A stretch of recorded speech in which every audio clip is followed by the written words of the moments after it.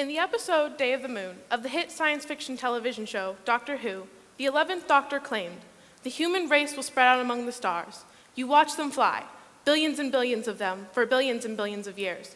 And every single one of them, at some point in their lives, will look back at this man taking that very first step, and they will never, ever forget it." The Doctor was, of course, referring to the 1969 moon landing, and this really illustrated how the things we hear, read, and watch all impact our decisions. Because up until that point, space travel was considered to be merely science fiction, the fantasy of authors like Jules Verne and Isaac Asimov. However, thanks to the work of hundreds of dedicated people, it became a reality in 1969. But science fiction stories about the moon surfaced as early as 79 BCE in ancient Greek myths, and they continued throughout all the major eras of history, from ancient Greece to medieval Europe, through the Enlightenment, and into modern literature. Though science fiction is still fiction, it contains realistic elements that inspire people to make the impossible a reality. Through the years, science fiction has grown in popularity. It is something a majority of people have been exposed to and a large number of people enjoy. Now, the Doctor had it right when he claimed we would never forget the moon landing. It was such a monumental achievement that people all around the world heard about it. Imagine, for the first time ever, people are walking around on a little rock more than 200,000 miles away. This event sparked a wave of interest that created a generation passionate about space exploration. It gave way to a whole culture of space-inspired entertainment, from movies and TV to books and toys. This culture was key to motivating the budding young scientists of the time. In a paper about the impact of science fiction on our generation, Ann Nauman, a professor of educational foundations, stated, "A science fiction novel or story may pique a child's interest and turn his or her attention in a new direction. What better way to learn about astronomy than by flying around the planets in a spaceship? Science fiction has been mainly looked at as a means of entertainment, but now it's time we view it as it should be, a key to inspiring the future innovators of the world." Now, most of us, when you hear the phrase science fiction, you probably imagine some stereotypical movie in which a mad scientist unleashes an entire race of alien invaders upon the world, and the hero or heroine has to go and save the world single-handedly to emerge victorious. However, the diversity of science fiction has come a long way since the days of Wells's 1898 War of the Worlds.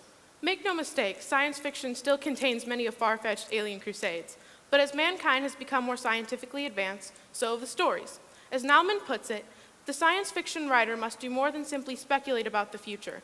He or she must be knowledgeable in the principles and practices of science and technology, and be able to construct on paper a new world whose advances are based on scientific fact. Now, for most of us, when we go to the movies, you don't walk in there thinking, "Oh boy, I hope I learn how to invent insert currently fictional invention here." If you're like me, you're probably just going to see a movie. But think about this, though. Have you ever gone to see a superhero movie in which a ragtag band of heroes saves the entire world and then left the theater wishing you could do the same thing? It's the same basic principle.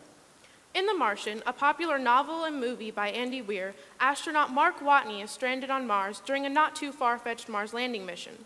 Weir's book is founded on scientific fact and closely resembles what an actual Mars mission might look like. However, as Weir puts it, all of the technology in the book exists. It's just that the book versions are the more effective or the more efficient versions of that technology. And The Martian is a great example of what a Mars landing mission might look like in real life.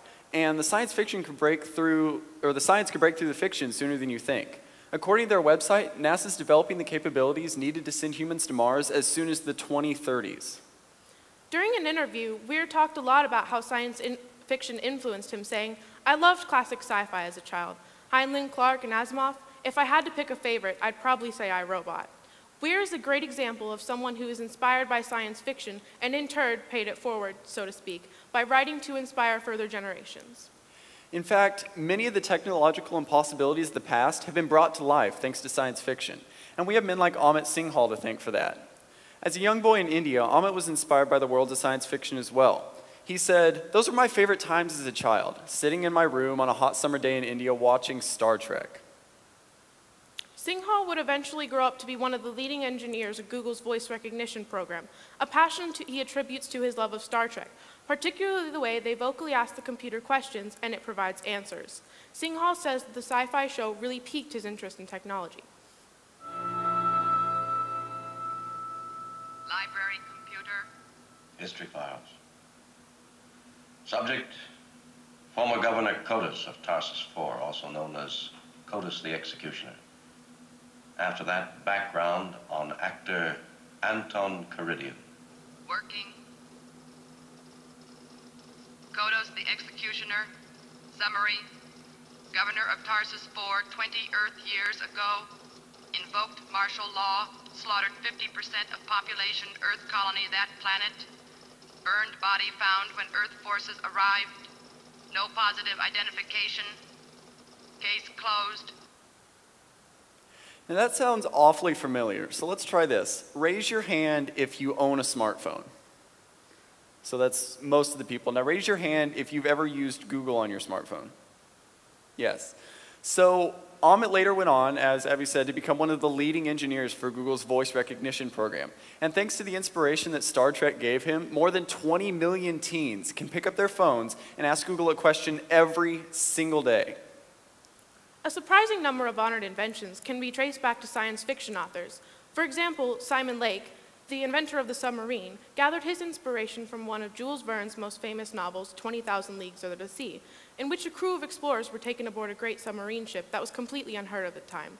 Lake then created his first experimental submarine, the Argonaut Jr. Without the invention of the submarine, we wouldn't be able to reach the deep depths of the sea like Verne dreamed in his novel. In fact, a number of famous inventions have been inspired by Verne's novels. Take Igor Sikorsky, for example. He was inspired by one of Verne's lesser-known books, The Clipper of the Clouds, and he later went on to invent the world's first helicopter.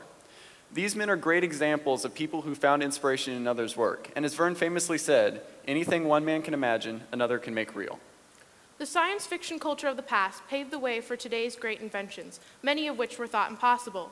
Just as the past paved the way for today, so today's science fiction inspires the future innovators.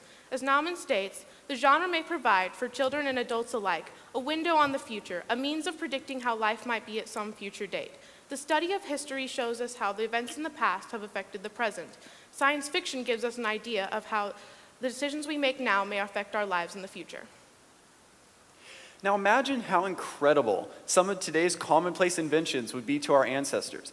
Giant hunks of metal that can fly all around the world in just under a day. Tiny robots that can go to the deepest depths of the sea and take pictures of exotic life forms. And rockets that can carry people farther away from Earth than anyone has ever before gone. It is incredibly critical that a generation rises up with not just the ability, but the motivation to fix the world's problems. Debt, conflict, pollution, etc. As science fiction author Neil Stephenson wrote, speaking broadly, the techno-optimism of the golden age of science fiction has given way to fiction written in a darker, more skeptical, and ambiguous tone. The darker future has begun to replace the shining future once seen in science fiction writings of old. Back then, science fiction writers dreamed of unattainable inventions, rockets to the moon, time travel, and living robots. However, today's science fiction is notably less ambitious, so we challenge you. Don't forget to dream. Imagine the impossibles, time travel, teleportation, and yes, colonies on Mars. While the little innovations of today are undeniably important, we must be careful to work toward a greater mission. It was no wonder that some of humanity's greatest achievements fell during the so-called golden age of science fiction. It was an era of big dreams and even bigger successes. So let us go, read sci-fi novels, watch sci-fi movies, and above all, dream. Go, and let us be a generation inspired. Thank you.